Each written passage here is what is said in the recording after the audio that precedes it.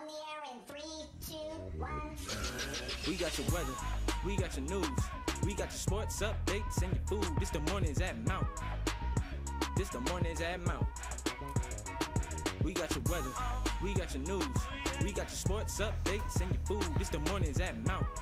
Yeah, this the mornings at Mount. Good morning, Mount Pleasant Green Knights. I'm Andrew. And I'm Bridget. And this is Mornings at Mount. Today is Friday, March 22nd, and is a 6th day. Now please stand for the pledge. I pledge allegiance to the flag of the United States of America and to the republic for which it stands, one nation, under God, indivisible, with liberty and justice for all. Please stand for a moment of silence.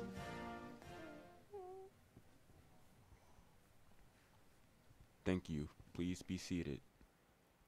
Today's weather will be sunny, with a high of 50 and a low of 27. Tomorrow will be rainy, with a high of 56 and a low of 37. A quick reminder to everyone. Remember to grow. Get ready to learn, review what you know, and open your mind to wonder and ask questions because we are Mount.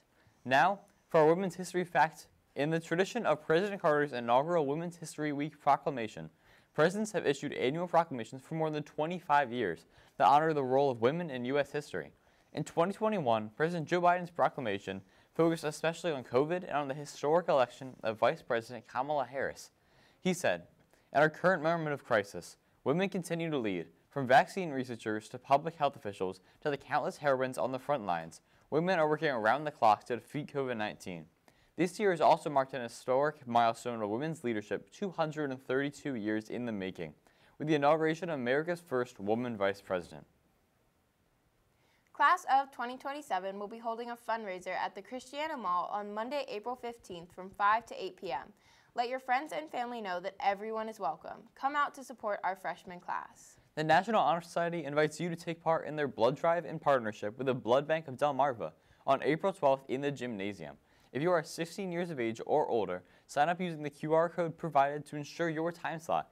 We ask you to remember to eat, drink, and bring your ID, as well as a signed permission slip for those who are 16 years old. It's a great cause. If you have some extra blood you want to give away, now's your time. I'm not sure that's how that works. I think it is. Now for our sports. Yesterday, boys lacrosse competed against AI DuPont. Good luck to everyone competing today. Today for lunch, your options are turkey barbacoa with lime cilantro rice, fiesta ranch chicken burrito, and steamed green beans and chilled pineapples. Sounds delicious. Today is National Goof Off Day, so be a little extra silly. Be a little goofy even. How will you be goofy today, Bridget? I don't know, maybe I'll pull a prank on somebody. Oh, that's pretty goofy, yeah. Make sure to fill out the form linked in the video description if you want to put your announcement here on Mornings at Mount. Or go to the MPHS Library Schoology page and click the link in the updates. Also, make sure to follow the Instagram page at MPHTV for more awesome student-led content like this.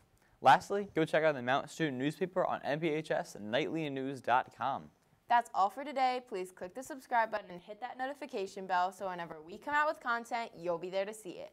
Thank you, have an amazing day, and don't forget that we are accountable, respectful, and engaged because we are Mount. Bye.